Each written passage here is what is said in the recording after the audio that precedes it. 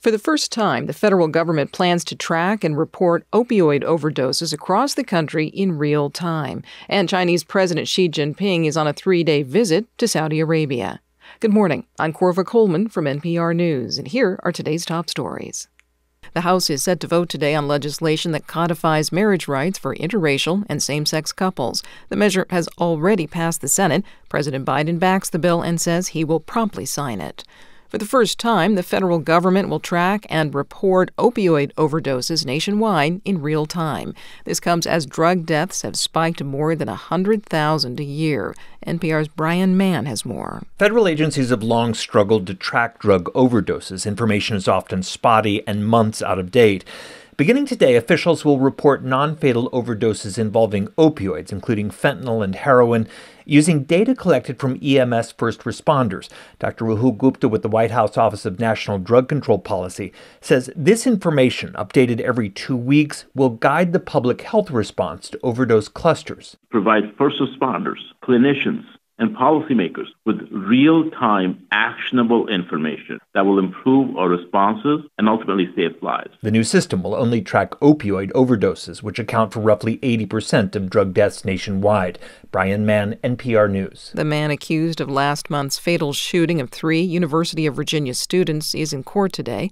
Whitney Evans of member station VPM reports Christopher Jones Jr. faces several charges, including second-degree murder. Authorities say Jones, a student at UVA, opened fire on his classmates while aboard a charter bus headed back from a field trip in Washington, D.C. 3 members of the school's football team, Devin Chandler, Lavelle Davis Jr., and Deshaun Perry, were all killed, and another 2 were injured in the attack. Jones, who was a member of the football team, is being held without bond in a Charlottesville area jail. Today's hearing will determine the next steps for the 22-year-old, including a potential trial date.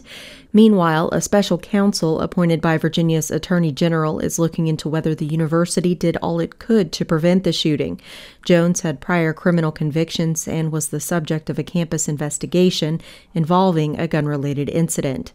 For NPR News, I'm Whitney Evans. Chinese President Xi Jinping is in Saudi Arabia on a 3-day visit. He's working to cement relations between the two nations. China is one of Saudi Arabia's biggest customers for oil.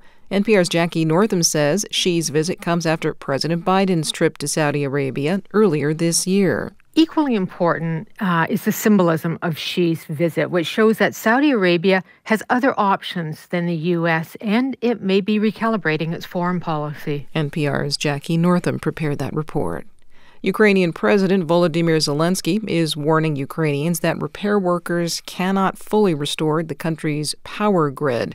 Russian missile attacks have damaged it as winter deepens. Zelenskyy is encouraging people to adapt to blackouts. This is NPR.